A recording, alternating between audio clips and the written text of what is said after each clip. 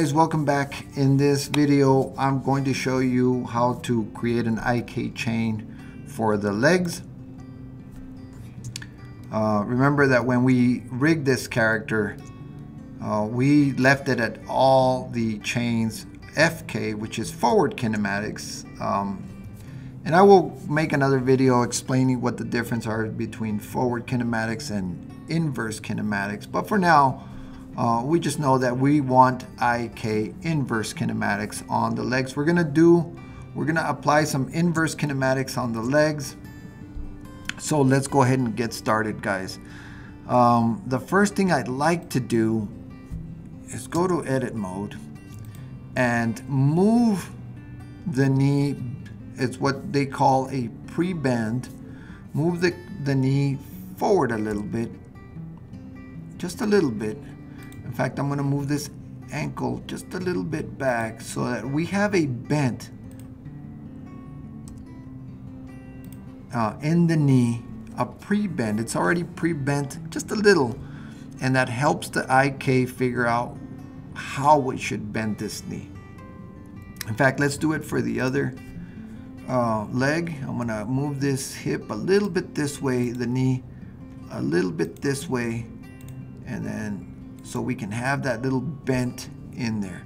The second thing I'd like to do is create helper bones, control bones, and we're gonna extrude another bone from here. I'm gonna select this knee joint, hit E and X, and then create another bone there, and I'm gonna have another one here, hit E to extrude and then X to extrude in the X axis. Let's do one here, E to extrude, X, and then one here, EX, right there. Let's name these. I'm going to call this one, go to the bone properties, pole target, left. And remember, you need to stay organized and name all these bones. This is pole target right.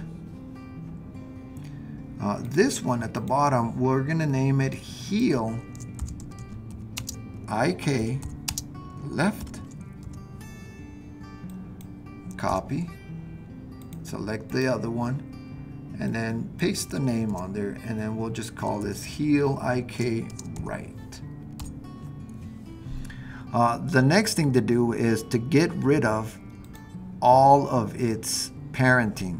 For right now, if I try to move this bone, it's still connected to the chain, to the armature, and so I'm going to do Command P, Option or Alt P, disconnect the bone. That way we can move it around. But you can see it's still parented, so again, Option P, clear parent. And then I'm going to move it out of the way here in front of the knee. Same here with this one, Option P, disconnect bone, Option P, clear parent, and then GX, move it out of the way. So is this one, Option P, disconnect, Option P, clear parent. So is this one, Option P, disconnect, Option P, clear parent. All right, now we can jump into pose mode. And in pose mode is where we can create the IK. Now select the shin bone. In this case, it's called leg lower left. Select it, go to the bone constraint properties and add a constraint, inverse kinematics, right there. Once we've added it, you'll see that it turned brown, and you'll see the relationship line to the main hip, which we don't want. We want it to go to the hip left. Target, let's select a target. We're gonna select armature. What bone in the armature? We're gonna select heel left. We're gonna target this to the heel left. And then the pole target is this pole, armature. And then what bone in the armature? The pole target left. Right there.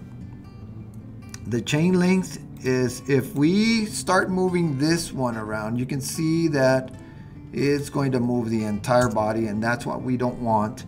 So the chain length will be 2. And you can see that that leg kind of went off on a wrong angle. We can change this to 180, the pole angle, change it to 180, boom, and it's done.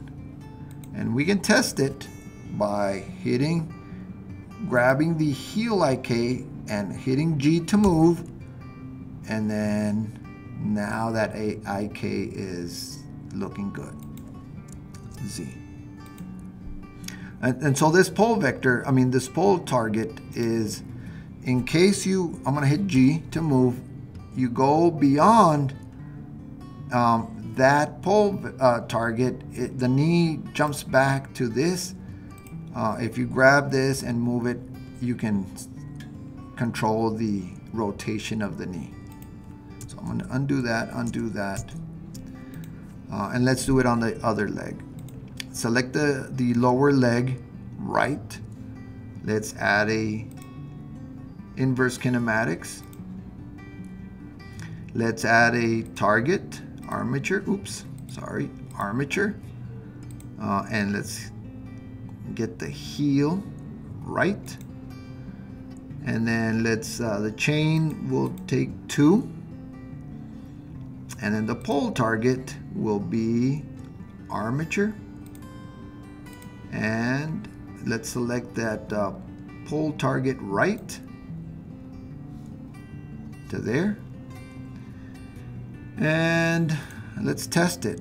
Let's grab this heel IK, G to move, and boom, it's working. Again, if it goes like that, all you have to do is grab this pole target, G, and then you can control the rotation of the knee. Z, Z, Z, Control Z to undo all that stuff. And there you have it, guys.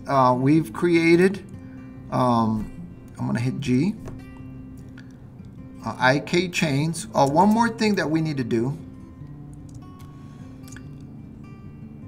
If you notice, when we move this, the foot kind of rotates along with the lower leg bone, and you want it to stay straight.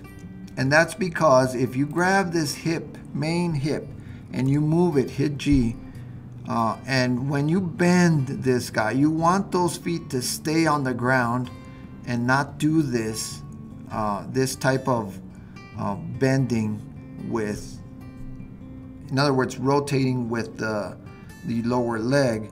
So let's go ahead and fix that. And the way we fix it, we go back to edit mode, and basically we're going to take this foot bone off the armature. Let's hit Option P, disconnect, and then Option P again, and clear the parent. Select, well, this is selected, select the heel, and then hit Command P to parent, keep offset.